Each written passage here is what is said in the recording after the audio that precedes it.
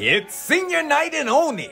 Good Counsel versus DeMatha in a top 10 matchup to determine playoff seeding in the WCAC. Many anticipated this one going down to the wire, but apparently DeMatha didn't get that memo, bro.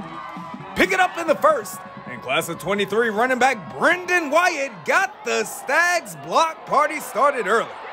He flips the field, twists Good Counsel would-be tacklers around to the tune of a 63-yard scamper. Moments later, freshman sensation Denzel Gardner goes over the top and into the end zone for 6. Stags up 7-0. Falcons' first drive, Frankie Weaver drops back, but it's deflected by Emmett Laws and picked off by Hammy Bayard. Stags back in business, and it wouldn't take him long to capitalize. Wyatt tries the right side, delivers a stiff arm running through a would-be tackler, extra effort, and extends into the end zone. 14-0 lead, still in Q1, and the Falcons are in the danger zone. Second quarter now, and after Nathaniel Owusu-Boateng recovers a muff punt, Denzel Gardner takes it up the gut again. 21-0 is your score. The WCAC is a heavyweight division, and two things you can't do: turn the ball over and allow the other team to run it at will.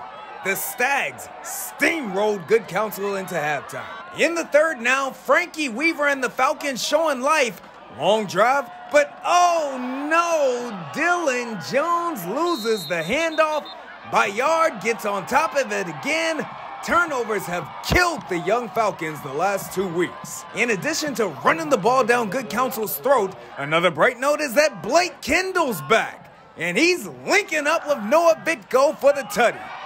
Kendall broke his ankle earlier this season. The combination of he and Gardner could be lethal.